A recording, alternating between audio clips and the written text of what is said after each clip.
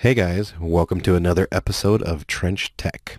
Today I want to go ahead and unbox the Audio-Technica ATR2100-USB. Let me just confirm that real quick on the back here. Yes, so the ATR2100-USB. Let's go ahead and get this thing unboxed.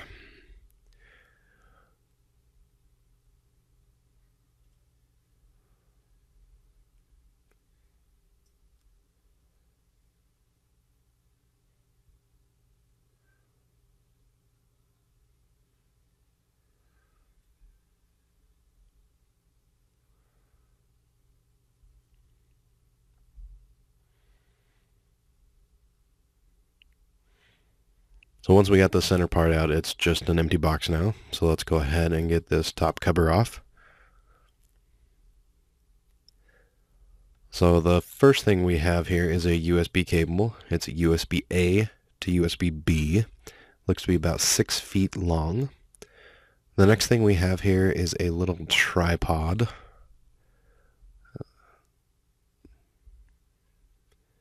We've got the the mic mount.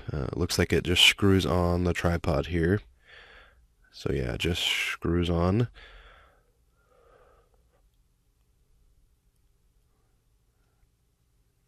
This is an XLR cable that also plugs in to the mic here with a little bit of documentation underneath. Probably 6 feet on this one. It's just a standard XLR male to female. And then we've got the mic here. So it looks like a standard mic, on-off switch there. Just looks to be a regular mic. Here on the bottom you can see that we've got the USB-B port, the XLR port, and then a headphone jack. That's nice because then you can plug your headphones in and you can listen to the audio through that instead of coming through speakers. And then this looks to be some volume knob of some kind. It is a little tacky, so I'm not sure what it is or what it's used for. I'll have to look at the manual for that.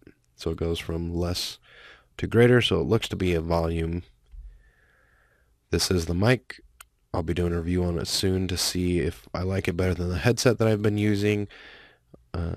Along with purchasing this mic, though, I also picked up a couple other accessories to make sure it could be the best audio that I could get for the price. The review said that it came with the stand and the mount, so I went ahead and picked up a few other things. This is a foam wind screen. So it just slides over the top. We'll just slide it on here. It's supposed to help with little background noises and S's, along with the pop filter that I bought.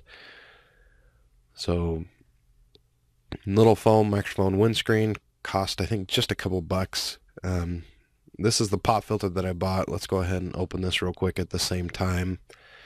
I think I can just mount it to this tripod here to help with those S's, but let's open it up real quick.